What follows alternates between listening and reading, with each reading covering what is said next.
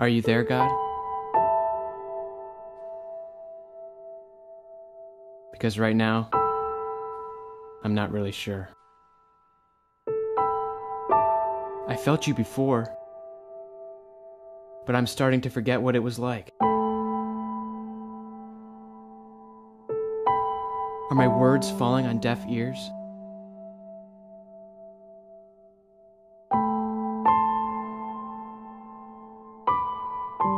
You performed countless miracles, but I haven't seen one. In your own house, your children were cut down at the hands of an evil man. Were you there that morning? It doesn't make any sense. I understand that a simple man like me couldn't begin to comprehend the master plan of the one who holds the world. But you said that you still care for us.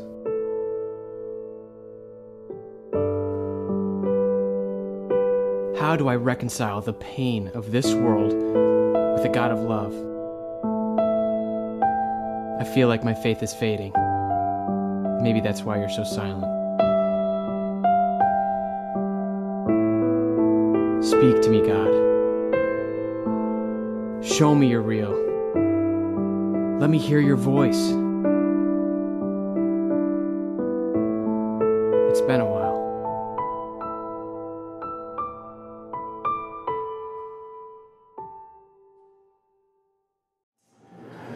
We're continuing our series this morning on mind games. And I wonder if you've ever had any mind games played on you before. Somebody ever played mind games? And we talked about this a little bit last week, and I put it in your notes again, that a mind game is a psychological tactic used to manipulate and intimidate. I wonder if anyone's ever tried to manipulate or intimidate you into doing something before. Well, I believe that we have an enemy that plays all kinds of games on our mind. He puts thoughts there, he puts doubt, worry, fear. We talked about fear last week, and all the fears that we face, and how this is a mind game to get us distracted, to get us down and depressed, to give us anxieties and worries. So the title of this morning's talk is I Doubt It. Because your mind is a battlefield, but one of the ways that the devil attacks us, you can put this in your notes, that the devil will attack us with doubt. But try to get us to stop believing. But put doubt in our mind. Now, honestly, there's some things that we should doubt, especially if you're on the internet, right? I don't know if you guys ever had this, but I'm very special in the sense that there's somebody in Nigeria that contacted me recently, and they have a lot of money that they wanted to wire into my bank account. All I had to do is provide them with all of my information, and it's great. It hasn't come in yet, but I'm expecting this week to get something like $20 million. It was a prince there, I believe. Anybody ever seen something like that?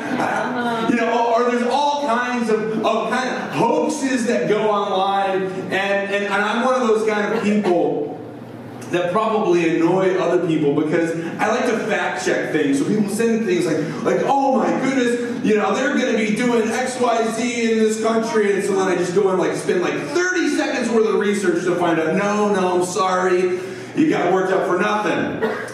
Because I tend to doubt a lot of stuff that's on the internet. Some people have this mentality that if it's on the internet, it must be true.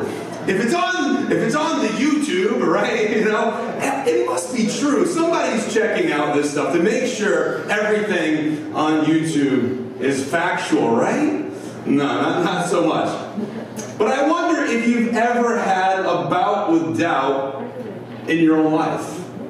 In regarding your faith in God, your trust in God, your beliefs. Have you ever had to fight doubt in your life? I would venture to say that all of us have. Some of us maybe are living in doubt. You're unsure. Maybe you're here for the first time. Maybe you don't entirely believe that there is a God who loves you and cares for you. And you have that doubt. That's okay. Or maybe you have believed in God, but then you start to question, is God really there? Does he really love me? I mean, how can he love me after all the bad things I've done in my life? How could God love me? How could God really accept me? You know what? Maybe I believe that there is a God, but there is no way that God can forgive me. Man, if he only knew the things that I have done in my life, I just doubt that he could forgive me from all of that. Maybe all of this God stuff is just make-believe. Maybe there is no purpose to life. So we begin to battle these thoughts of doubt. Why should I believe in the Bible? Why should I believe that this is truly God's Word? Is Jesus really the only way to God? I mean, that seems a little exclusive. There's a lot of other religions in the world, and they say all kinds of nice things. Is Jesus really the only way? And why in the world did God create cats, right? I mean, these are things that theologians argue about. Why did God... I don't know if I believe in a loving God that created cats. Anybody? You know, every time I bring up cats, I have people start emailing me after, like, what do you got against cats? And I'm going to be praying for you about cats. Well, I need some honest answers why God created cats. But for those of you that have been worrying about me, your prayers have paid off. I have a picture to show you. You have the picture? This cat is at the farm where my daughter rides her horse. And every time I go there, this little thing comes up and finds me. I don't know how it finds me. And it starts climbing on me. And as cool of a person as I may be, I just don't have the heart to, like, shove it off. So anyhow, whoever's praying for me to like cats, please stop. Because it's causing me to doubt God. You know, doubt comes at us all. Doubt comes at each one of us. In your notes, write this down, that when doubt comes, it can do one of two things. It can undermine our faith, or it can define our faith. What does doubt do in your life? When you're faced with questions, with issues, does it undermine your faith or define faith? If you've been in church for a while, you may have heard people kind of preach down about doubt. And if you express doubts, they say, well, all you got to do is trust God. Basically saying, just forget about your questions, stop asking questions, and just have faith. Unfortunately, most of the people in the Bible didn't just have faith. In fact, there's a very specific person we're going to look at, a couple people we're going to look at today, but one is John the Baptist. You guys may have heard of John the Baptist before. Maybe you wonder why he was called John the Baptist. Was Baptist his last name? John the Baptist? No, it wasn't that. Did he go to a Baptist church down the road? No, he didn't go to the Baptist church down the road. There wasn't Baptist churches down the road back then. He was someone who baptized other people. So he used this tool of baptism. Now, baptism was a symbol of following something, of following somebody. Whenever you would change your belief system in these ancient times, you would be baptized, symbolizing there's a transformation taking place in my life. So here's John the Baptist comes on the scene. Now, John the Baptist was actually prophesied about. Early in Scripture, in the Old Testament, in the beginning part of the Bible, there was prophecy that there would be a man that would come that would prepare the way for the Messiah. So here's John the Baptist, and he's like a man's man. Maybe even like more than a man's man. I mean, his clothes were like wild animals. That I don't even know if he just like cut the head off and like pulled them over his body. I mean, he was like tough. He lived off of wild honey and locusts. And I've heard people say, well, the carob pod is also called locust, so maybe it was carob and honey. And as I dug deeper and deeper, I found that no, it was locust and insect. So here's this guy, he's munching on locust, he's eating honey, so he's probably got, stung all over, he's wild, he's a little bit crazy.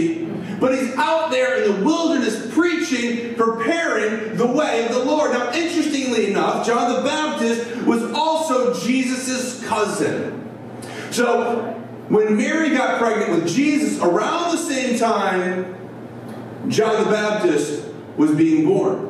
So he's a little bit older than Jesus. He's coming to prepare the way. And listen to what it says in John 1:29. John's out there. He's baptizing people. He's preaching to people. And it says the next day, John saw cousin Jesus coming toward him. And imagine your cousin saying this to you.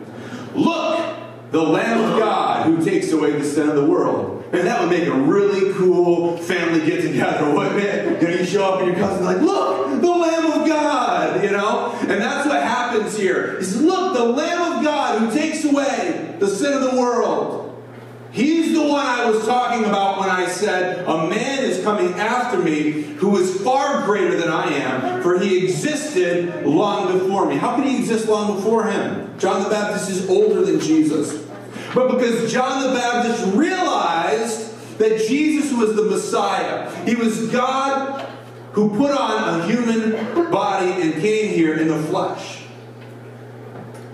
So John was the very first person to ever recognize the Messiah. And your notes write this down, that John also is the first person to believe that Jesus is the Messiah.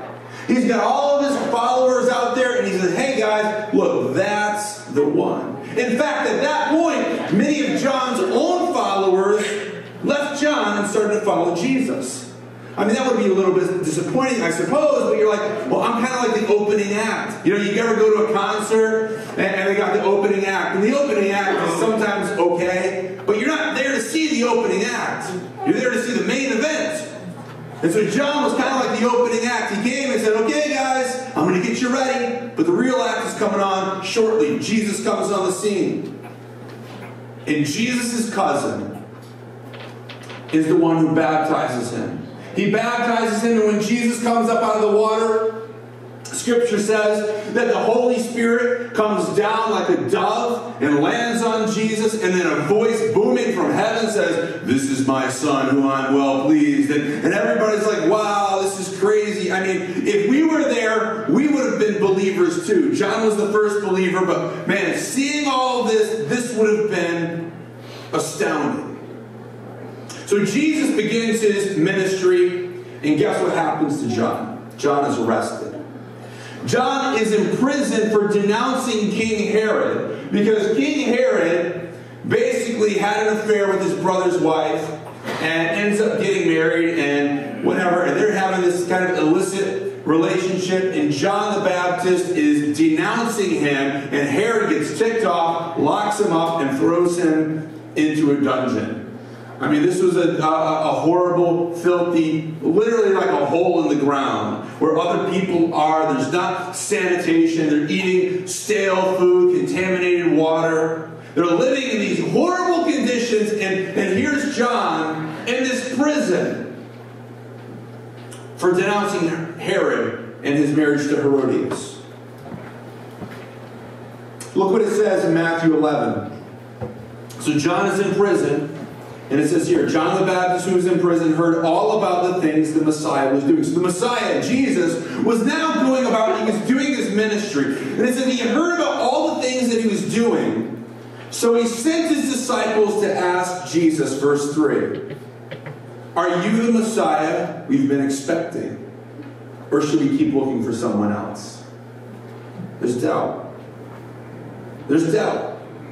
Why is there doubt? I mean, well, how come this is the very first person to recognize Jesus was was the Messiah, and here he is doubting already? And I wonder what was going through his mind. Why am I in prison? What am I doing here? What is the Messiah doing after all? I hear these rumors that he keeps going to parties. Something about went to a wedding and provided everybody with wine. And he's going around and he's eating with people and he's hanging out and he's doing all these miracles as well, maybe. What is going on? I think John, as many people were, expecting the Messiah to come to liberate them from this evil empire that they were in bondage to. They were in bondage to Rome. And so John must have been thinking, you know what? What's going on right now? Why am I in prison while Jesus is out there?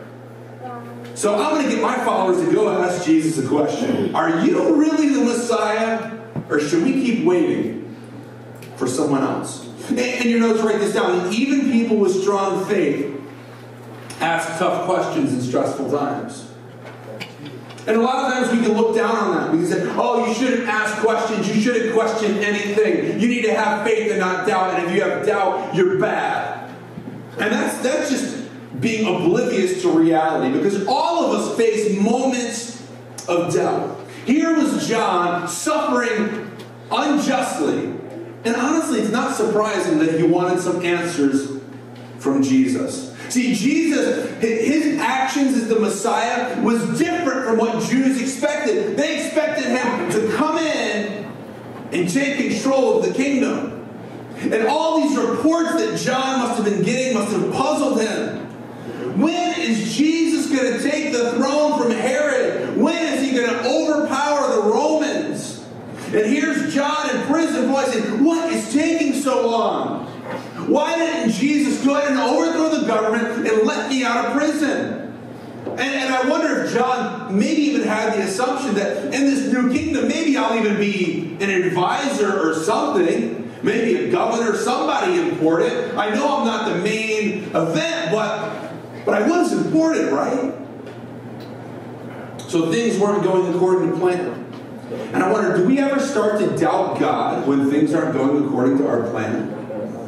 We have a plan. Oh, I should be married by this time. I should have my degree by this time. I should be graduated by this time. I should have my first million by this age. You know, we have this plan, and then when the plan doesn't happen, instead of doubting ourselves, we start to doubt God.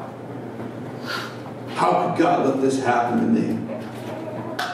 We expect something, but God does something totally different, and then we have doubt. And the devil, he plants doubt in our mind by accusing us. Who do you think you are?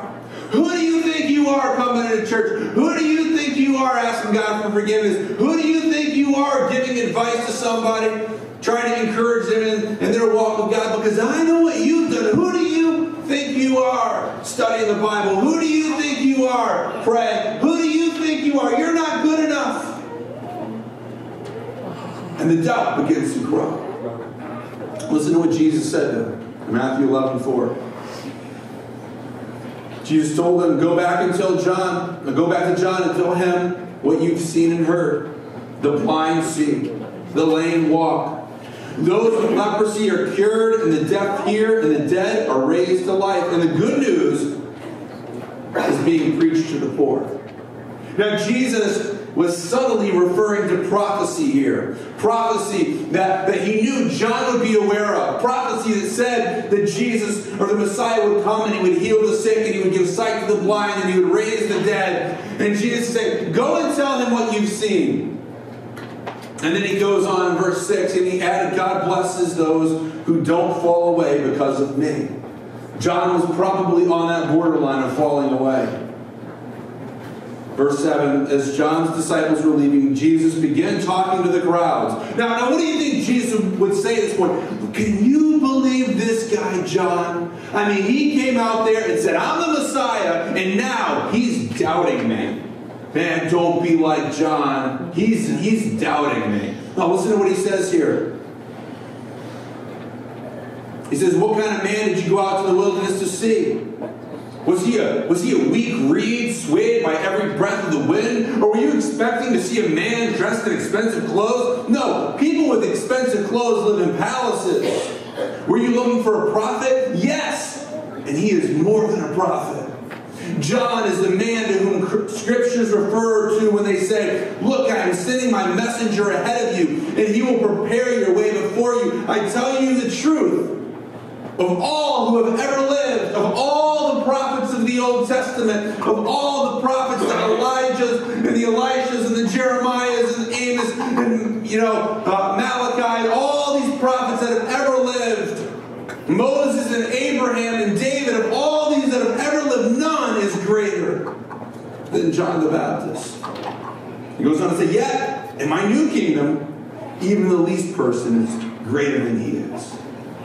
But see, here's Jesus not lowering his estimation of John, but he's building him up. John had doubts, yeah. In your notes, jot this down. But instead of dwelling on them, he investigated them.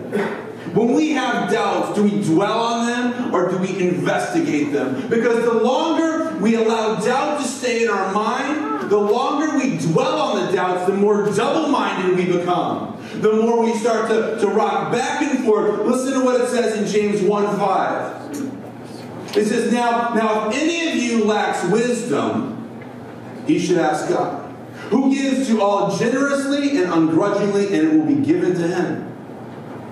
But let him ask in faith without doubting. We need to ask in faith without doubting. For the doubter, it says, is like the surging sea, driven and tossed by the wind. That person should not expect to receive anything from the Lord, being double-minded and unstable in all of his ways. See, doubt is a mind game. The mind game to bring us off balance, to make us unstable. Is the presence of doubt bad? No, absolutely not. But do we dwell on the doubt or do we investigate it? John had the presence of mind. He said, I'm going to investigate this. I'm going to look into this. Go and ask Jesus. Go and ask him, are you the one or should we keep looking for someone else? Write this in your notes. Doubt happens. Doubt happens.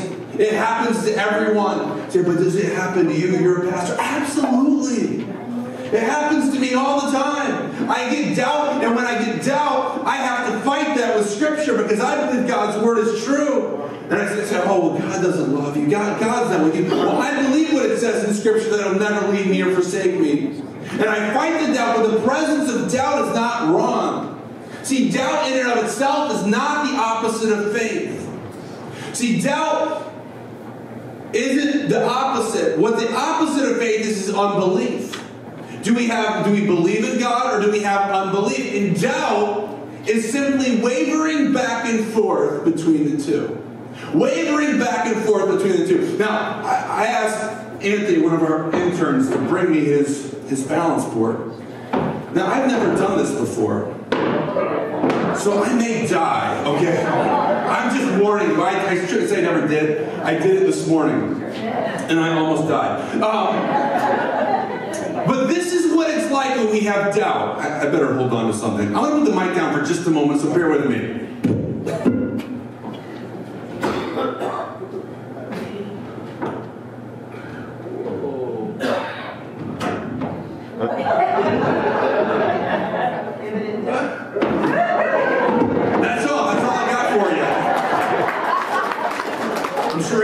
Do a lot better, but that's what doubt's like. It's very unsettling. And people, they've come to me and say, oh, I have doubt in my life. Does God not love me anymore because I have doubt? No, God absolutely loves you. But the reason why you feel unsettled is because it's like you're standing on a balance board. You're going back and forth between belief and unbelief. Do I believe God? Do I not believe God? Do I believe God? Do I not believe God? It's okay to have the questions. We encourage people to have questions.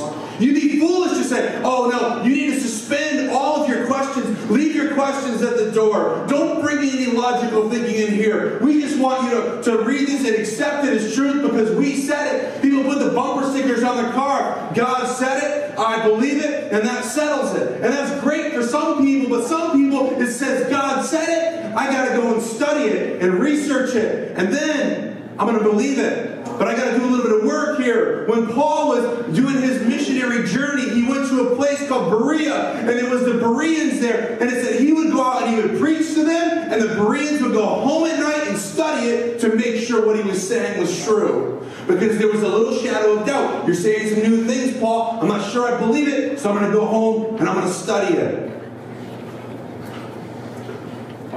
So, doubting too long, though, can ultimately lead to unbelief. If we stay on that balance board, if we stay in the doubt, some people have to see it to believe it. Some people need to investigate things to believe it. In fact, there's someone in the Bible, and he's got a bad reputation. Maybe you've heard of, anybody ever heard, whether you come to church or not, have you ever heard of Doubting Thomas? Doubting Thomas, right? Did you know Doubting Thomas is in the dictionary? It's like in there. Like you look up Doubting Thomas, it's like a word. Or it's not a word, it's two words, but it's a combination of two words. It's actually in the dictionary. This is the definition. Doubting Thomas, an incredulous or habitually doubtful person. An incredulous or habitually doubtful person. Habitually? Come on! We only saw him doubt one time! Give the guy a break! I mean, now he's the poster child for doubt and skepticism and unbelief. Oh, you're a Doubting Thomas. You know? And my last name's Thomas. And you're like, oh, are you Doubting Thomas? Like, sometimes I am. I probably have more doubts than the real Doubting Thomas had. And, you know, I don't know. See, here's what he was doubting. The disciples came and said, hey, Thomas, while you were out doing whatever you were doing because Jesus was dead, Jesus came to us and he's alive. And Thomas is like, sure. Now, I don't know. Was he doubting God or was he doubting these other 10 disciples that were a bunch of knuckleheads? He's like, I believe God, but I'm not sure I believe you. And he said, in fact, the only way I'll believe if Jesus has risen from the dead is if I see him and I put my fingers in the holes in his hands where he was nailed to the cross, and I put my hand in his side and I can see him. You know what? I can relate to this guy. Can you relate to him for being a little skeptical when someone said Jesus was alive? I mean, we've all seen the news reports, right? Oh, Elvis Presley spotted at Starbucks. Right? How many of you actually believe that? No. Okay, maybe one or two of you believed it. He's not alive anymore. I'm skeptical. I'm doubting. Call me a Doubting Thomas, but I don't believe that Elvis is alive. And Thomas is like, call me a Doubting Thomas if you want to, but until I see it, I'm not going to believe it. And then a few days later, Jesus does show up to Thomas. And guess what Jesus doesn't do? He doesn't come and make fun of him. Hey, why didn't you believe Peter, man? Why didn't you believe him? Why are you always doubting? He didn't call him out. He helped him. He said, here I am. Here I am. Look at the scars in my hands. Look at the scars in my feet. Look, you want to stick your hand there? Be my guest. But I'm alive. Thomas said, my Lord and my God. He's the first person that I'm aware of that actually called Jesus his God. He said, my Lord and my God. And he believed at that moment. And Jesus said, yeah, you know, it's great that you believe that you've seen it. It's even better when people can believe without seeing. But we call him Doubting Thomas. Did you know that according to history, Thomas left that area and he went to India? And in India, he began preaching the gospel. And there was at least 7.5 churches. I don't know where they get the half church from. But they said 7.5 churches were started by Thomas. In fact, if you look at Kerala, India right now, the entire state is still Christian to this day because of Doubting Thomas went there. If it wasn't Doubting Thomas, it would still be wholly Hindu like the rest of the country is. But it's because Doubting Thomas went there and he set up these churches and he preached to people. I know, friends, that their faith in Christ is, they can track it right back to Thomas. For what he did, Doubting Thomas, not doubting. In fact, some Islamic people at the end of his life came up to him and said, renounce your faith in Jesus. We don't believe you. Renounce it. He says, I'm never going to renounce it. And they held him up to a tree and impaled him until he died. Come on, Doubting Thomas.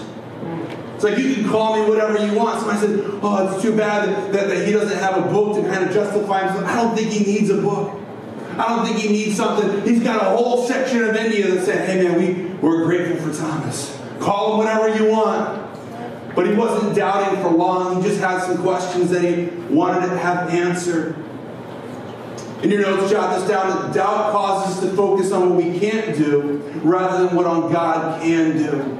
What can God do? Am I focused on what I can't do? Well, I don't think I can do this. I don't believe in God. I wanted to be a millionaire by the time I was 12 years old, and I'm not not a millionaire anymore, so I can't do that, so I'm going to doubt God. I'm focusing on what I can't do rather than what God can do. I can't, but God can. I can't overcome this addiction in my life, but God can. I can't bring the right person into my life, but God can. I can't, make miracles happen. I can't heal the sick, but I believe that God can. What am I focused on? I'm focused on the fact that He is able.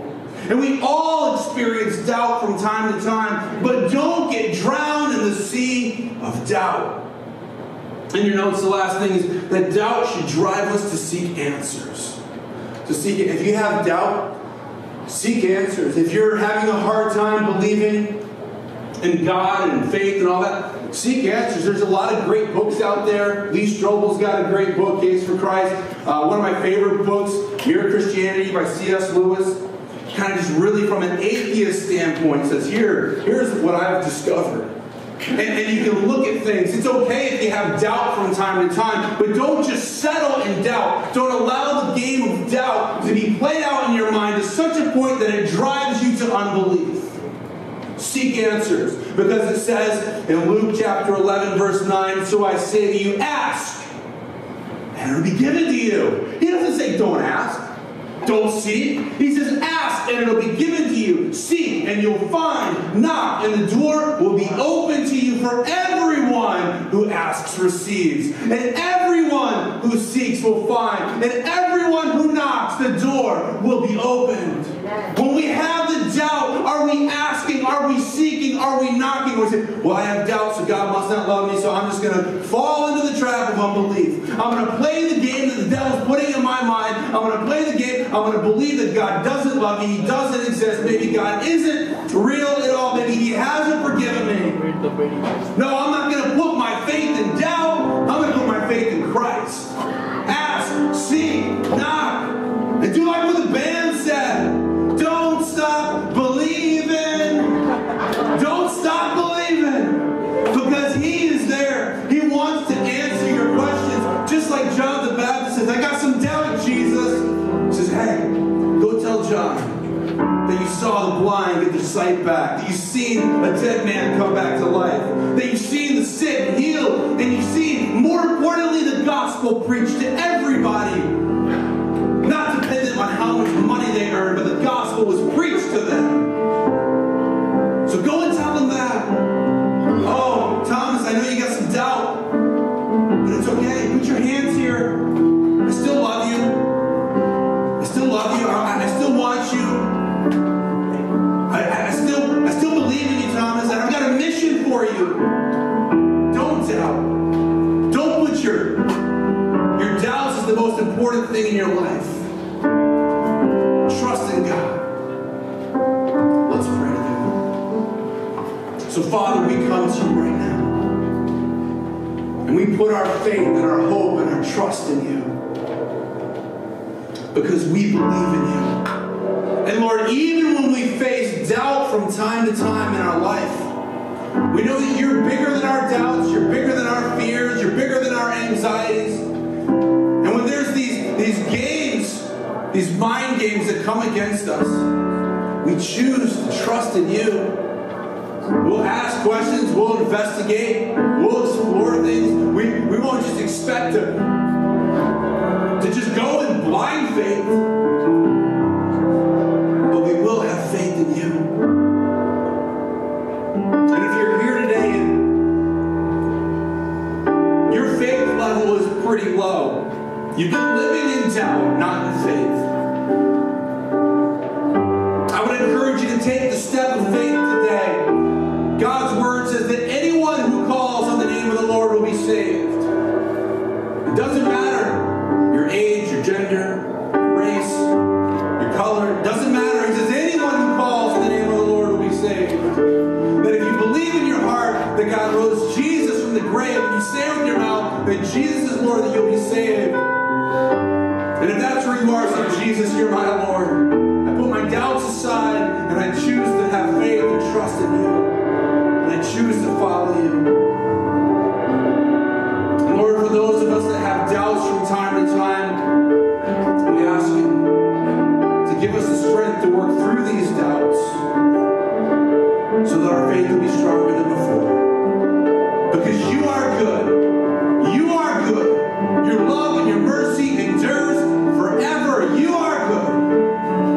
And we sing these praise to you. In Jesus' name, amen. Let's stand together.